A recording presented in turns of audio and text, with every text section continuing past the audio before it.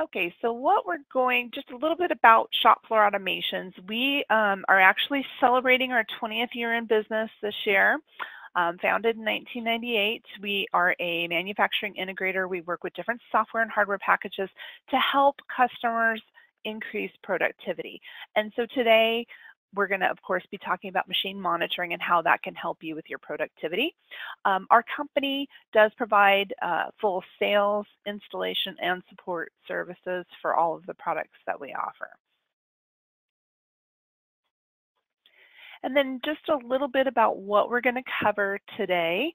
Today, we are going to be talking, of course, about how we collect data from your equipment. That is one of the first questions most people ask me is, how do you get this data? So we're going to cover that in depth. Another topic will be how machinists or operators on the shop floor can provide you feedback and enter data into the system as well. So data doesn't just come from your equipment, it can come from your people. And then I'll show you some examples of how you can view that data once we've collected it within our software, what kind of charts and reports and dashboards that you can see. And then at the very end, we'll talk a little bit about how the software is configured, the different options, and just very briefly go into the pricing. So our first method of data collection we're going to talk about is Ethernet-based data collection. This is available on a lot of newer equipment, and there's really three main focuses for Ethernet-based data collection, and they are MT Connect, FANUC Focus, and OPC, more specifically OPC UA. So I will talk about each of those a little bit in depth. MT Connect's the first one we're going to address. A lot of people have heard about MT Connect. It's a big buzzword out there, but really, what is it? So MT Connect is an open source protocol that allows machines to provide data in a standardized format for software applications like ourselves to be able to pick up that data from the machines.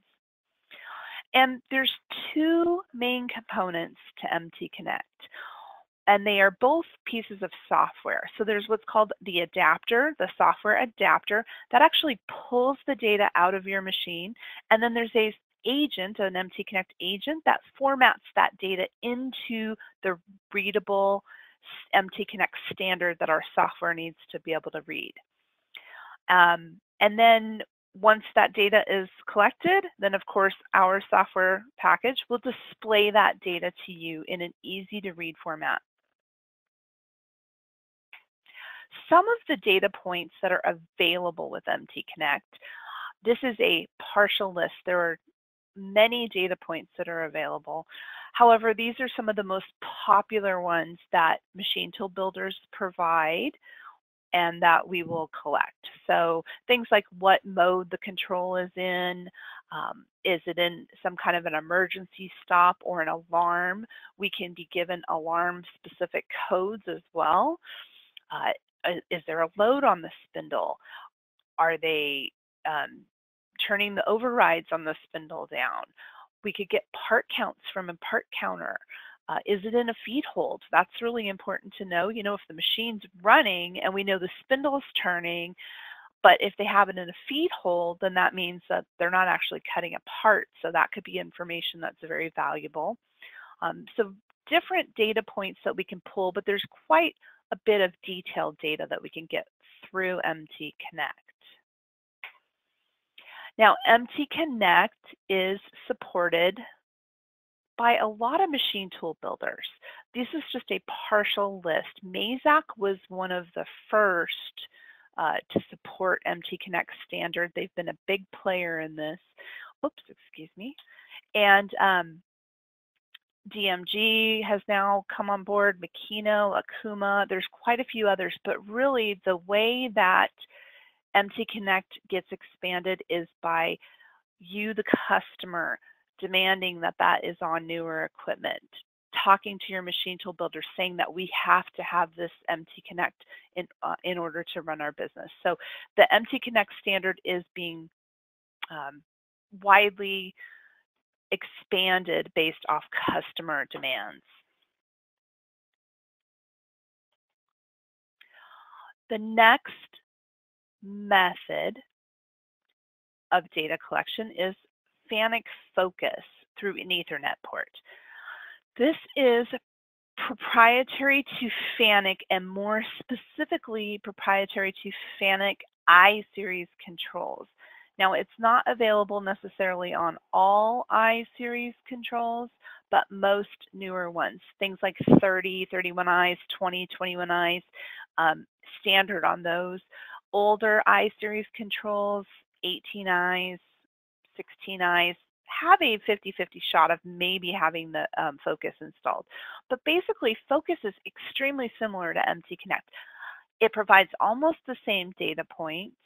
The data is fed directly across the Ethernet to our software, and our software has that protocol built in to be able to read and understand those signals coming from the machine.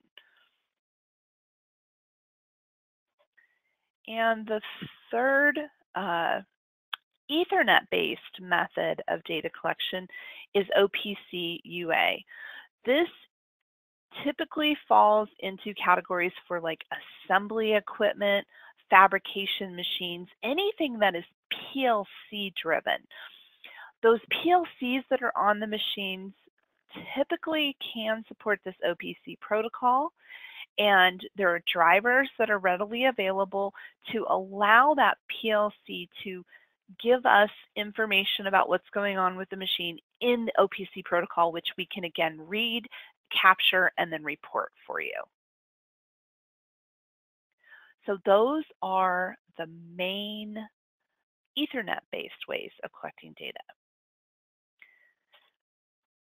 For any legacy equipment or older or manual machines that don't have those Ethernet technology built in, we have a hardware device that we can use. So what we use is called the status relay controller. It's this white box in the picture here. That is used to interface with electrical signals on the machine to be able to determine if that machine is running or not running. So an example would be maybe your machine has stack lights on it, and there is some logic built into what turns those stack lights on or off or green or red. And we could just tap into those lights and piggyback off that logic and then feed those signals back to our software and then decide, hey, you know, if these things are happening, then that means the machine is running. If you don't have stack lights, we can identify other points. Maybe it's a spindle motor, maybe it's an on-off button, some other switch or a sensor that's already built into your machine. This device, we can provide services to go through your electrical diagrams and find the wiring points and wire those in for you, or you can have your own maintenance personnel identify those points and wire in relays and amp clamps and such to feed back. So it allows, it's a lot less data that than you can get sometimes from, you know, MT Connect or FANUC Focus or those Ethernet-based protocols, but it still gives you a lot of valuable information as to when that machine is running, and it allows you to hook up your older pieces of equipment. Now, in this picture, I just want to point out there are actually two components. So you've got the device, the SRC white box here, and then there's a serial cable that's going into this device over here. So this is available in a wired or a wireless connection, but this is just converting that serial signal to an Ethernet signal and then relaying it back to the network.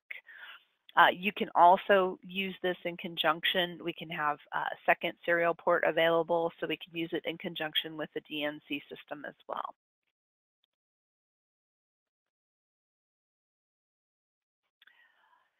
Now, the next method of getting data into the system I want to talk about is our manual data entry. This is where we can put a PC or a tablet out on the shop floor and give your operators the interface to be able to enter downtime reasons that the machine can't tell us. One of the biggest value of this system is understanding when the machines are not running, why are they not running? And the machine can't always tell us why. We do have to have a human tell us why sometimes, and that's where this interface comes in. So it can be supported on any type of tablet, iPad, Android, or Windows. We have applications for all. From here, I'm going to actually jump into the software, and we're going to look at this specific part of the software right now.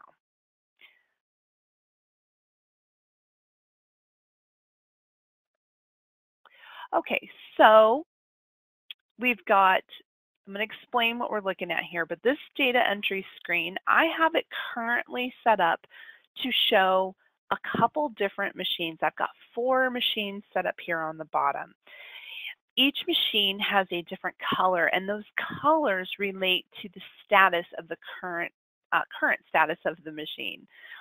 So you get to define the colors, but we're going to look at a couple of these. Like right now, I'm highlighted on the Haas machine. So the Haas machine is yellow, and in our system, yellow means unknown downtime. It just means the machine isn't running, and the machine didn't tell us why, and a human hasn't told us why. So we just know it's not running. And I can see how long it's been in that status. It's been in that status for 12 minutes. Then just basically any machine that I want to control, I would highlight that machine. And let's just say this machine was going to go into a downtime. I've got 2 categories of downtimes. I have unplanned or planned downtimes.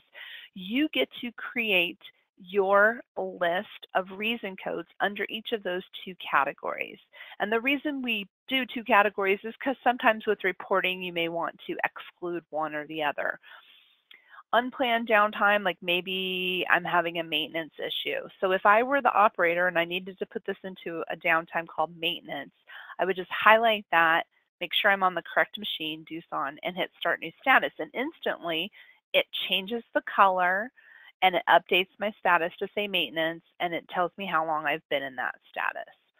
So it's that easy for the operators. And then we can build rules in the background to say, okay, it's in a downtime right now.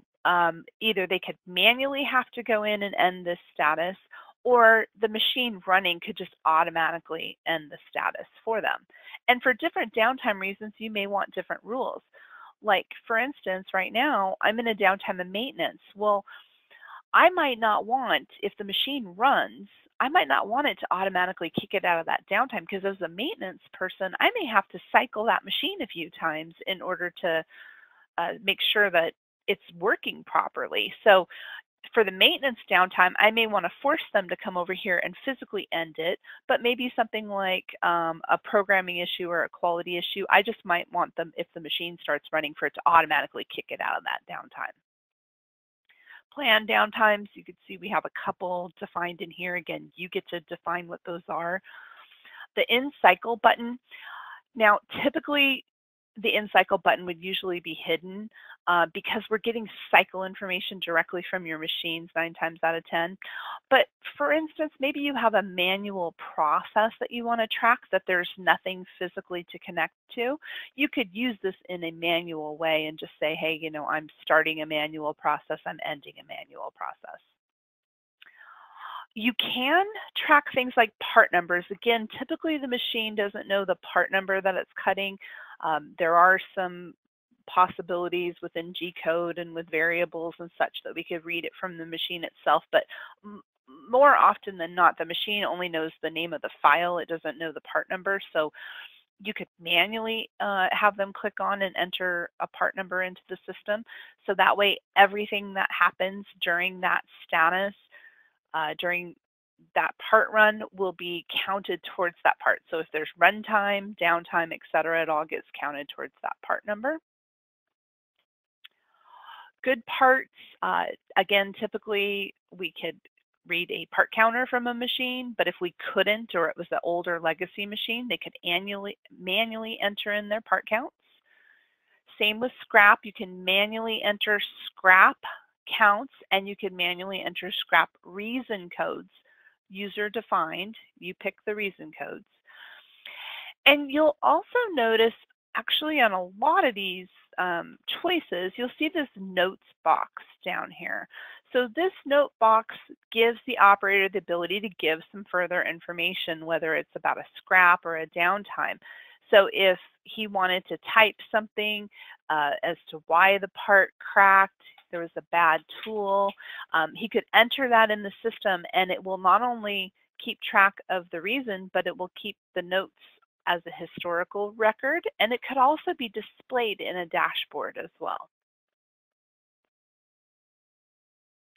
Custom commands are exactly that. There are ways that we can add some different functionality into the system. Like I set up a few examples here. Email maintenance. So if I'm running the DUSON, let me go on the EDM here. If I'm running the EDM, for instance, and I want to send an email, I don't necessarily have to have email even set up on my PC or my tablet. I just have to have this set up because it's going to have a pre-canned email in the background that will already say it's coming from the EDM, and it will just say email a list of maintenance personnel or a generic email address that you've set up in the system. And then they could type additional notes to give specific information to the maintenance department about what's going on with the machine. So this is a way to let them email without having to give them email capabilities. Another way we've used custom commands for some customers is by putting a secondary status up on a dashboard. So let's just say, my EDM right now is running, it's green, but I know that I'm going to need some material soon because I'm getting low. So maybe I wanted to just not change the status of the machine, but put a display up on a dashboard to show, hey, I'm going to need some material. And it could also even generate an email to somebody in the background automatically. And we'll come back to this later when we look at the dashboard. So just remember about this need material soon. Users, self-explanatory. You can just log in which user is working on that machine at that particular time. So that completes the topic of the data entry screen. I haven't seen any questions pop up yet on the chat window regarding that, so I'm going to keep moving forward. Okay, hold on. Nope, there we go. Okay, so let's go back to our PowerPoint.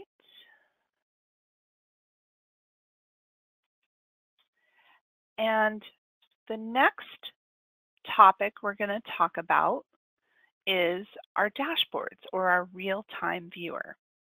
This is where you're going to be able to display your data in real time for everybody to see. Making it visible is something that our customers have reported to us helps to increase productivity right off the bat. Just knowing that this is displayed can change the behavior on the shop floor, and you can start to see an increase anywhere from 5 to 20% by not even doing anything else but just displaying the data. So we're going to go into the software and show you that portion of it. So we have a tab here called RTV. Pop over here. And I'm just going to show you some different examples of how you could display this data. There are a lot of different ways to display it. We won't go through all of them right now, but we'll go through a few highlights.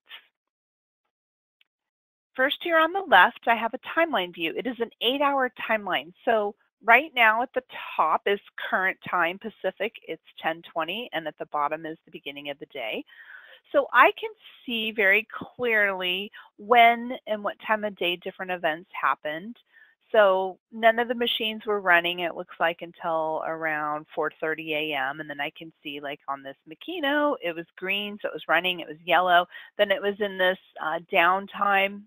The legend over here shows me that that's a programming issue. But then it was running, not running, running, not running. It looks like it was clocking along at a normal pace for that particular job. So nothing out of the ordinary except for this downtime in the morning. So it gives you some visibility as to what's going on. Up here in the top right, this is our target utilization. So in the background of the system, you can set up targets as to how much time you think the machine should be running. Just what percentage of the day do you think it should actually be cutting parts and running? It's an arbitrary percentage that you choose. It's not what percentage of the time your parts should be running, just the machine itself. What are you shooting for? So like on this Akuma here, we've set up a target of 50%. I think it should be running 50% of the day. So as the day goes on, I'm going to see this bar right above it grow to see how close I'm getting to that target. And the bar is going to change colors. As I'm far away from the target, it'll be red. As I'm getting closer, it'll be yellow. And then as I get really closer on target, it'll turn green. So it's a good tool to see where you're actually at versus where you think you're at. Down at the bottom, this is a really nice option here. We can take a drawing of your shop floor, just import it into our system, and then we could trace around the drawing and highlight the machines with the colors of the current status of that machine. Another view just to look at, same shop floor layout, but with a 3D drawing, and there's additional text that we've entered down here. There's a lot of information you could put, but I've just put what the name of the machine is, the current status, and how long it's been in that current status. Again, I've got the timeline view here, and at the bottom, I've got the grid. This is actually one of my favorite views because it's very clear and easy to read. It just shows you current piece of equipment, what status it's in, how long it's been in that status. In this example, I've got part numbers, good part counts. If I'm not tracking part numbers, I could hide those columns. There's about 15 different columns that I could show instead in this view. But it's just very clear and concise and easy to read, especially from a long distance. A couple others we'll go through, downtime views. This one's kind of neat. In this regard, we have just looking at downtimes only, not anything about the cycle time or runtime on the machine, just downtime. So maybe you would have something like this in a maintenance department where you could see, like really it would just be populated and it would only show machines that are in some sort of a downtime. You could see a summary of over the last 24 hours, what have been all my big downtimes. And then we can Pareto the downtimes too. So over the last 24 hours, what has been my heavy hitters? Quality seems to be my biggest issue over the last 24 hours. So that's an area I need to look into.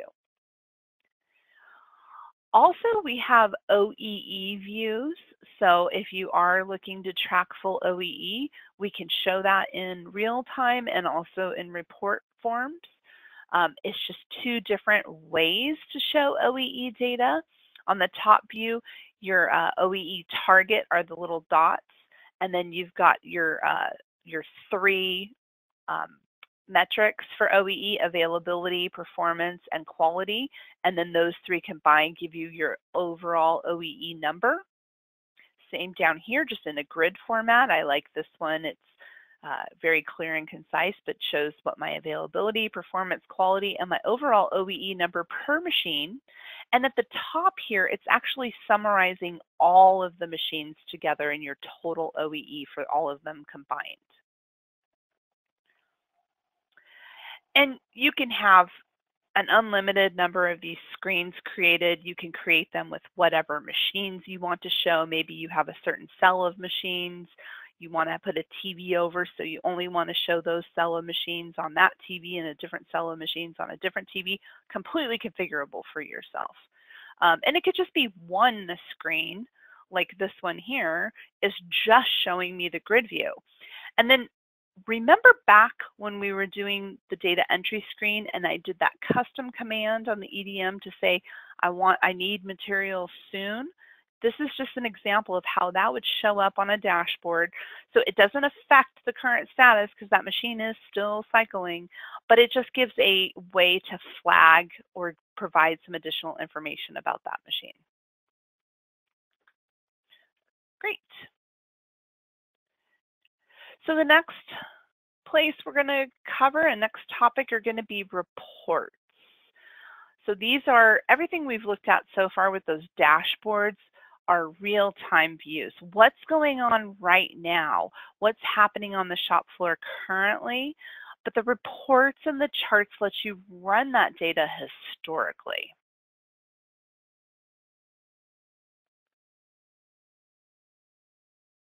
We'll just start with the detail report. So with the reports and charts, all of them have the same selector here. We have a quick selector, just pick today, last week, this week. We have custom, you could do any custom date and specific time range. You can run the reports based off of specific shifts. You get to choose which machines you want to report on. I'm just going to pick all of my machines.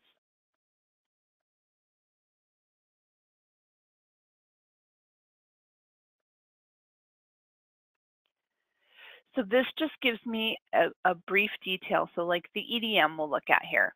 So for last week, which I ran this report for, it's going to show me how often I ran. So I was running for 24 hours for the last week, which was 29% of my week. I was in an unknown downtime for 45 hours, and these are the planned downtimes and the unplanned downtimes that I was in. So you could just get a high-level view as to what your different downtime reasons are. Summary view breaks it down even easier. So we've got 4 high-level categories or statuses for all machines in the system. All machines are always going to be in one of these 4 states. They're going to be in some sort of cycle time, some sort of unknown downtime, planned downtime, or unplanned downtime. So instead of breaking it down by specific reason codes, this just puts it into my 4 high-level categories. Now, when you run each report or chart, you've got the ability to save that off as a PDF. With the reports, because they're text-based, you have the ability to export it out to different file formats, Excel, CSV, etc.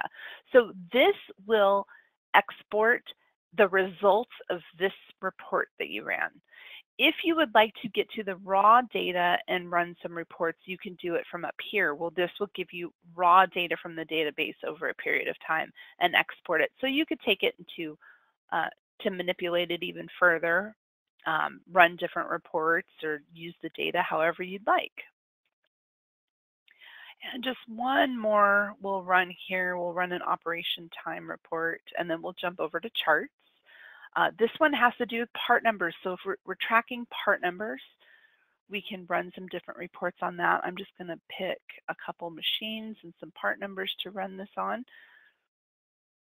But I really like this report. This one's nice. So for each part number, it's going to break it down as to what piece of equipment, how many good parts, how many scrap parts, but also during that part run on that piece of equipment, what were your statuses? Did you have downtimes? Like, let's go down. Here's one part number on this Makino where while we were running that part number, we had some programming issues and some quality issues.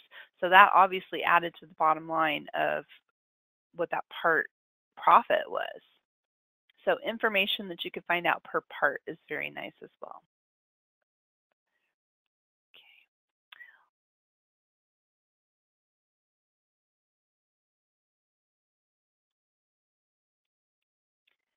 Now I'm going to jump over to some charts. We'll just look at a couple of these. And we'll start with a summary chart. Everything's the same as with the reports. We just pick our machines, and we're just going to run it as is. This one is I ran it for today, so this is just going to give me a summary of what's been happening for today. So each percentage of time it was in each of those 4 high-level statuses we talked about. So like we have the Makino here, 24% cycle time, 64% unknown, 5% planned, and 7% unplanned. But if I want to break that down and see where the planned and unplanned came from, I can go back into my options. Oops, filter, not options. And I can hit the next button and say, show me specific statuses, not just my general statuses, but my specific statuses. So it's going to regenerate that same report, And now it's broken it down and it's showing me, okay, 5% of your time you're in breaks, 5% programming issue, 3% quality issue. And then when you want to see, well, what times of the day did those happen, you can take a look at that too. But one thing I want to point out is over here on the cycle time, you'll notice it broke some of these machines down into two different types of cycle time. This is really important. On a lot of traditional CNC type machines, we can tell when it's empty connect or focus based if the operator turns the feed rates down. In other words, running that program slower than what it was programmed to run at. We can set up a rule in the system to say, still count it as cycle time because the machine is still actually running, but just tell me if they're turning the feed rate down. So we set up a cycle time called low override, so we can see what percentage of the time they were running it slower than they were supposed to.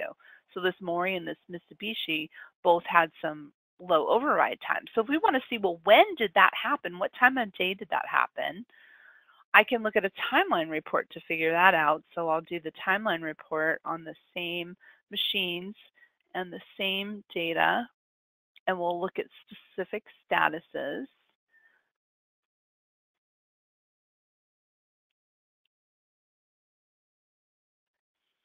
And so here's the Mori.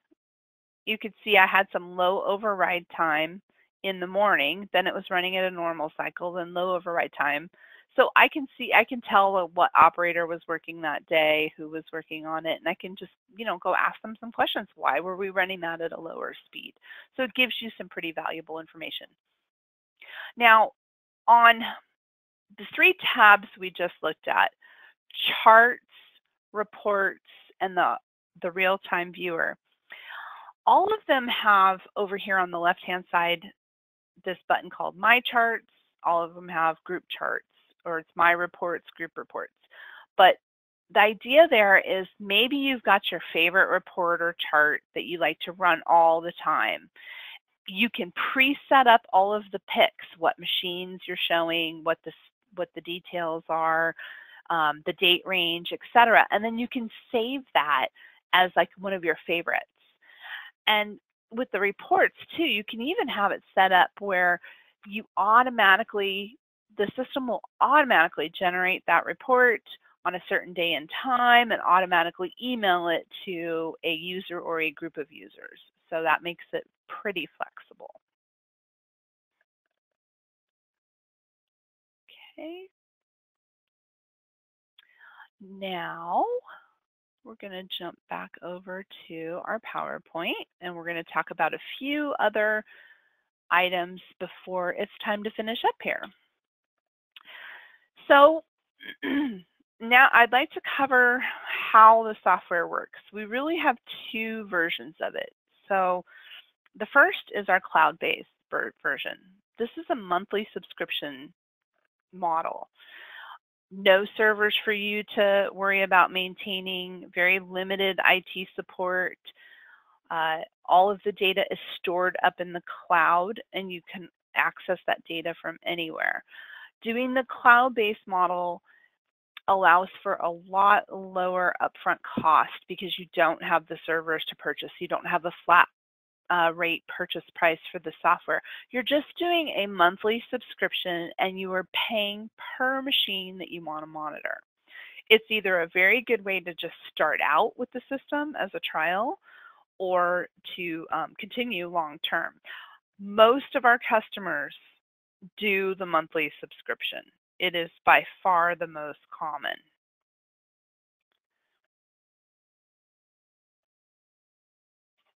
The other version is an on-premise version. This is like your traditional software model where it's a one-time purchase and you own the software. Just like with other software packages, there's a yearly maintenance fee that keeps you on the most current version. New updates do come out to this software at least 4 times a year. They're constantly enhancing the product, adding new features, adding new reports, and a lot of that is based off of your feedback. This is has a little bit more support involved to it because your IT department will need to be involved. They do have to supply the database, they have to supply the server space, and they will have to automatically, or manually, apply any updates to the software, where with the cloud version, it's all done automatically. So there's a little more back-end work involved when you do the on-premise version, but both are available and both have the same functionality, same features. It's just one stores the data in a public cloud and the other is really going to store the data in your own internal cloud. Okay. Then just a little bit about how it works is within your facility or your plant, you will have at least one PC. Sometimes there's multiple, but you'll have at least one PC or server that runs a service. That service is what's actually pulling all of your machines and collecting the data. It's important for you to know that the machines are not connected directly to the cloud. Okay, everything is going through our service first.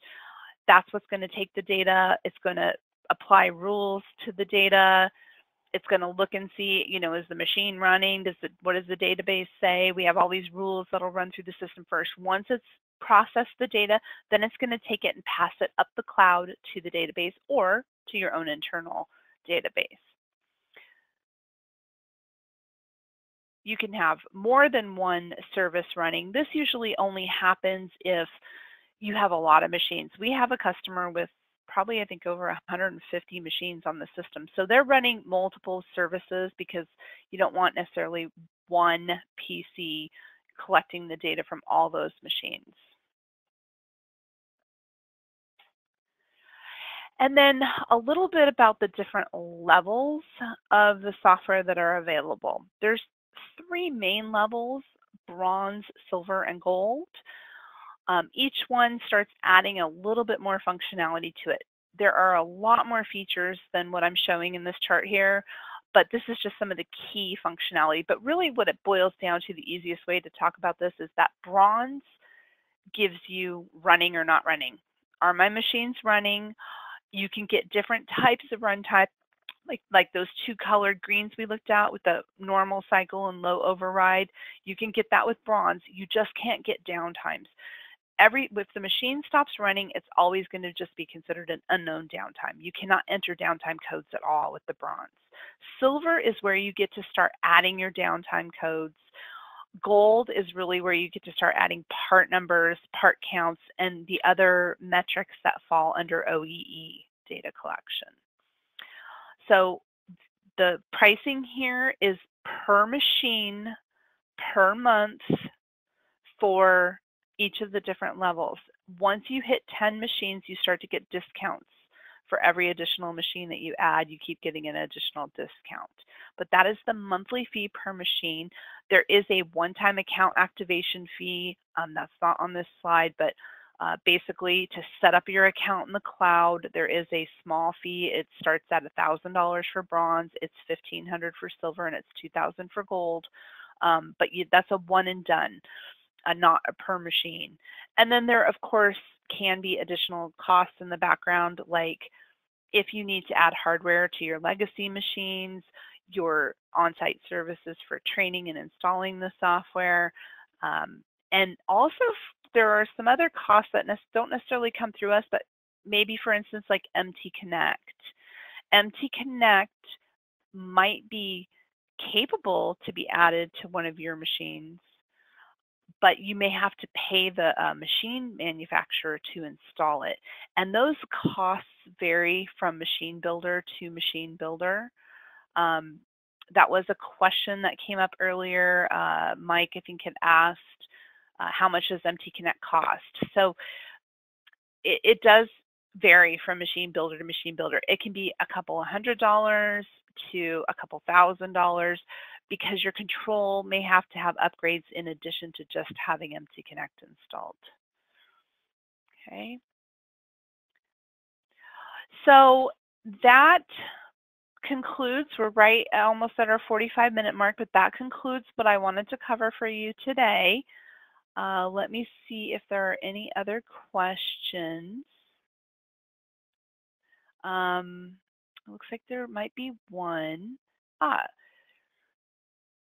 Can the system pull data from an ERP? What about multi-plant support? Okay, so first let's answer the first question. Can the system pull data from ERP? Yes, we can integrate with third-party systems. We use off-the-shelf APIs and some scripting as well to be able to integrate with your ERP. So we could either pull data from your ERP, and we could even potentially send data to your ERP system. Very common question and common request. What about multi-plant support is another question. Yes, the software does support multiple plants. When you break it down, when we look at like running, let's look at running a report again. You can see I actually have a hierarchy set up here. So I've got my main system, Scytec, and then I have a plant called Denver. So in theory, I could have multiple locations set up here, and then by permissions, different people might be able to view different stuff. Like maybe the corporate office can see all the different plants, but only the Denver plant can only see the Denver machines. So it is definitely capable of doing that. We even allow for translations within the software to change all of the labels. So you could basically put those into another language. So if you have a plant in Mexico, everything could be changed to Spanish. And that way when those people log in, they would see all of the text in Spanish versus if you were in the US, you'd see it in English. Another question is, can you see the login to see the data remotely? Okay, good question. Yes. If you're using the cloud-based version, then this application to view the data can be installed anywhere on any PC. You just have to enter your credentials once and you're good to go. You could log in from anywhere to see it. There are also apps available for your cell phone to be able to view real-time data there. And another question along the same lines was, how many different users can access the data? There is an unlimited number of this reporting and charting tool that we've been looking at. There is no limit to this. Everybody in your company could have this installed on their computer. You literally just pay per machine. You're only paying per machine, whether it's the on-premise or the cloud version, and the application is unlimited.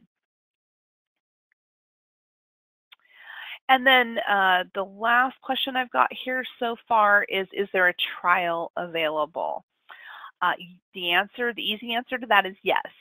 We do offer a free 2-week trial. There is an actual small fee. I'll take that word free out of there. There's a small fee for some of our time to help configure it for you. But yes, you can do a 2-week trial of the software, and we would want to take a look at your list of machines to see what else would be involved with that.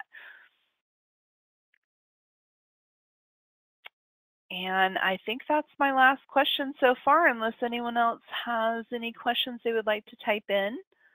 Otherwise, I do want to thank everybody for joining today. I hope this was informative. I will be sending out a follow-up email to everybody that attended. So if you would like to get more information, I'll be happy to speak with you one-on-one. Thank you again for your time today, and I hope everybody has a good day.